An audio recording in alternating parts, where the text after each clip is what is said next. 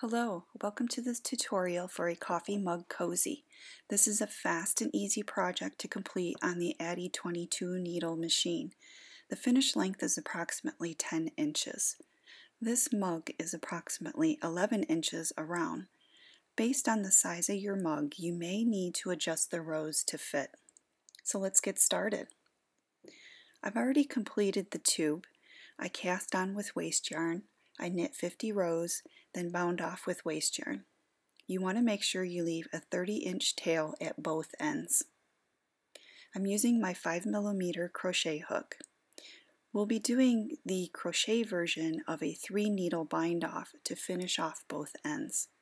So insert your hook, 1 stitch to the right of the tail stitch, pick up the tail stitch, yarn over, and pull through both loops. Then we're going to pick up a stitch from the bottom, 1 from the top. We're going to yarn over and pull through all 3 loops. This is our repeat pattern. So 1 from the bottom, 1 from the top, yarn over, pull through all 3 loops. And you want to continue to do this pattern across the entire length of the tube.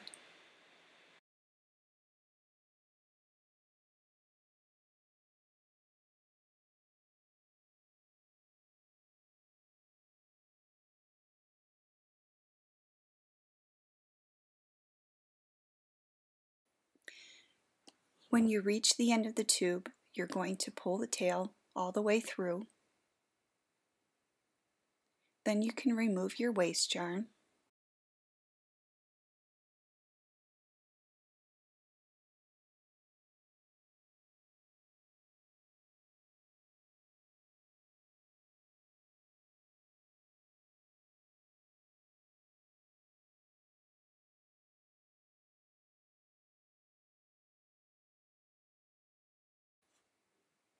You'll want to secure the end with a knot, and then you can bury the tail inside the tube.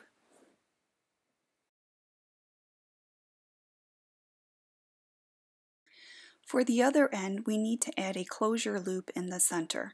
We'll start by binding off the same way. Insert your hook 1 stitch to the right of the tail end stitch, pick up the tail end stitch, yarn over and pull through.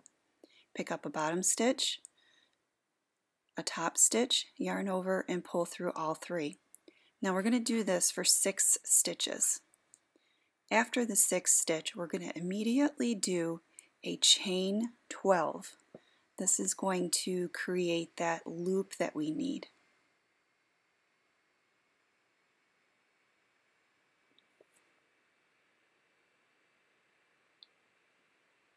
After we've done the 12 chains, we're going to insert the hook back into that 6th stitch. We're going to go through the bottom loop and the top loop, and then we'll yarn over and pull through all 3.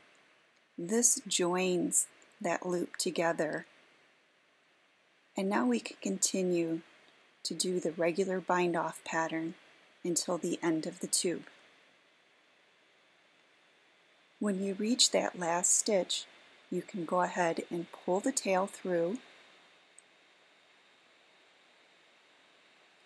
and then we can remove the waste yarn, secure the end with a knot, and bury the tail just like we did on the other end.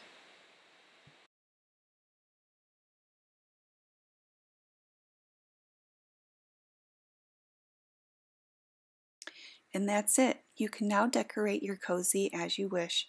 The written instructions are available for free download in my Ravelry store, or you can find the instructions on my Instagram account. The links are below. Thanks for watching.